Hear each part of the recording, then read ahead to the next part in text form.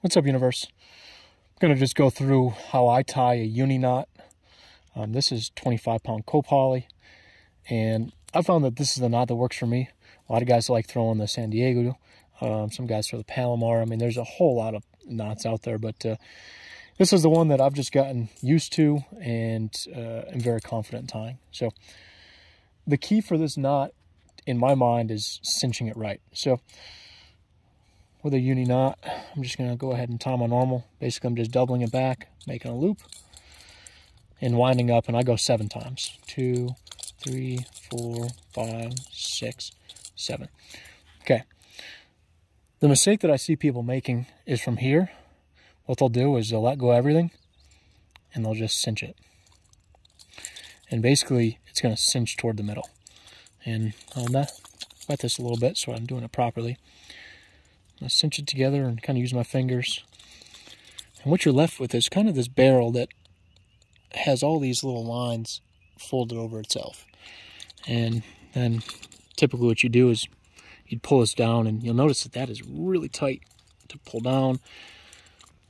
And that's generally how folks tie a Uni Knot.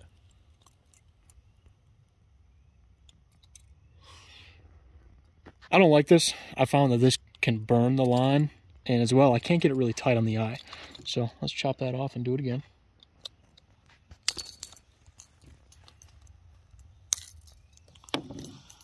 So we're going to start again the same way. Got my 2 lines, double it back, and do my 7.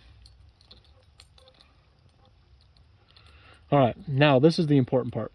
What I'm going to try to do is not allow this loop to get free. So what I'm going to do is actually kind of pinch the end here and try to almost pull down with my middle finger, my left middle finger here. And I'm going to actually go ahead and slide it up itself. And again, I'm not allowing anything to twist, and I'm not allowing anything to come free. And now what I'm left with at the top is, I don't know if you can see that, just like a perfect barrel.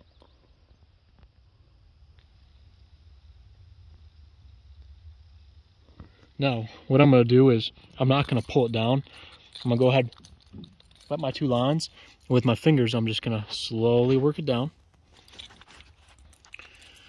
And I'm going to pull it kind of semi-tight, but not super tight. Now what I'm going to do is I'm going to pull this tag in and make sure that this knot cinches down.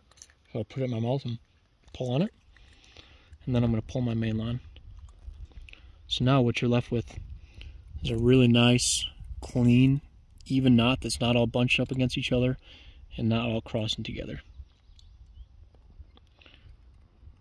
That's how I tie the Uni Knot.